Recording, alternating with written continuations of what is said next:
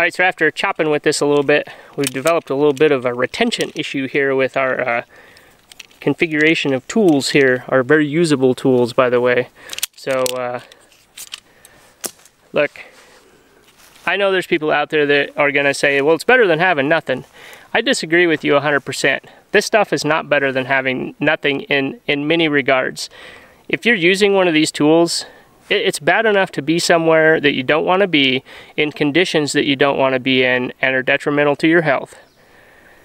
But add to it some tools that you injure yourself with while using them, it's going to compound the trouble that you're in.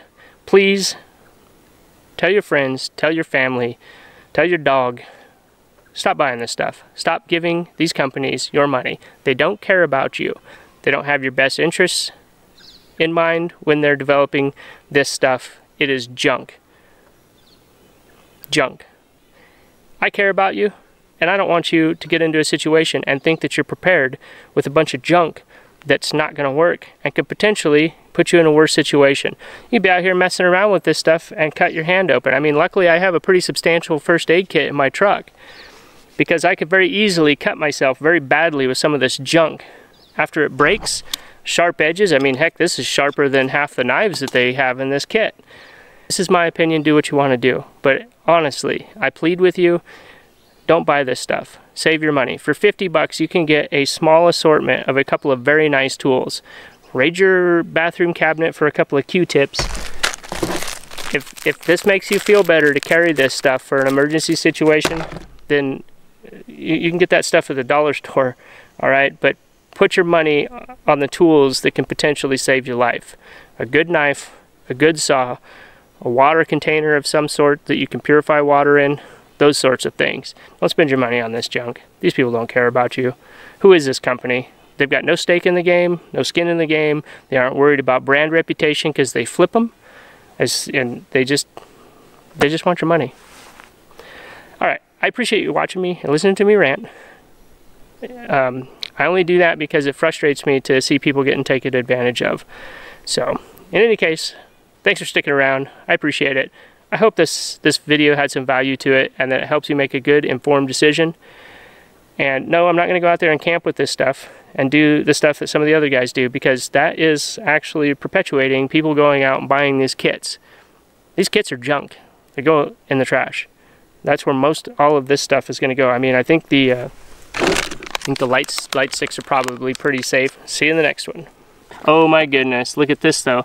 It's got a fancy bottle opener. That's a different type of bottle opener, because you need, if you don't have at least 3 or 4 different ways of opening a bottle, are you even survivaling? Food serving gloves, like lunch lady gloves. So I don't think you're gonna, I don't know what you'd use these for.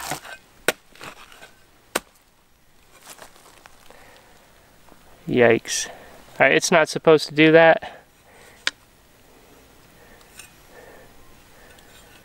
Let's say you're trying to get a nut off of a motorcycle or something, or whatever. You gotta be kidding me. Let's see if this one works. Whoops. We used it all up, guys. That's it. All gone. I know there's people out there that'll defend this gear, and all I got to say is, good for you. If you like it, good for you. Let's try the saw, just because we're here. Well, you want to talk about awkward to use. Now, how are you supposed to use this saw without cutting your hand with this razor sharp axe head? That's gonna, any way you touch this, it's just wrong. And you know why it's wrong? Because these people don't use the gear that they make. They just want your money. It doesn't deserve your money. They don't deserve your money. I'd say paper thin, but that's not true. This is just absolutely ridiculously thin.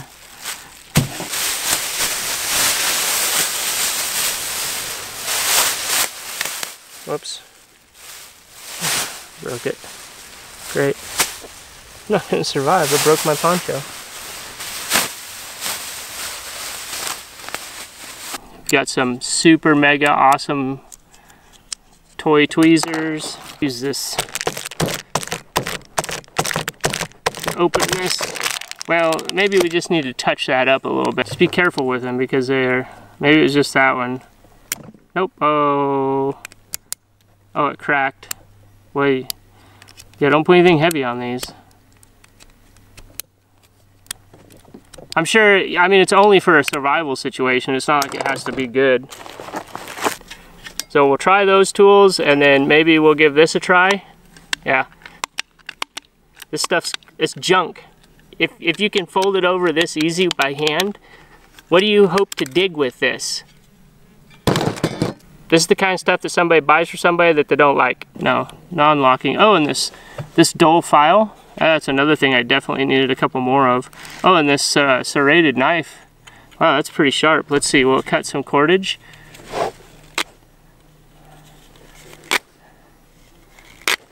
Oh, almost, so close. Well, maybe you could fill one of these gloves up with water and then put that in the carrier. That'd work perfect. It's very dull now, just doing a little bit of whittling. But what concerns me is, you see how it's not straight anymore? Okay, the blade's kind of off to one side. That's because the lock is now jammed underneath the bottom of the blade. And you can't unlock the knife to fold it. I'm being very careful here the way I'm applying force, but yeah, there's no way. Look, you want to buy this floppy, cheap garbage? You're doing yourself, you're just throwing your money away. This stuff is garbage. Oh, look, oh man, I'm so glad they did that. Look at that, look at that. A bottle opener. You know how many times I've been out in the middle of the woods, lost? Rain coming down, sideways snow, uphill both ways, and my last 4 bottles of beer, I starved to death, no calories, because I couldn't open them. But hey, not a problem with this, all right? Not a problem with this.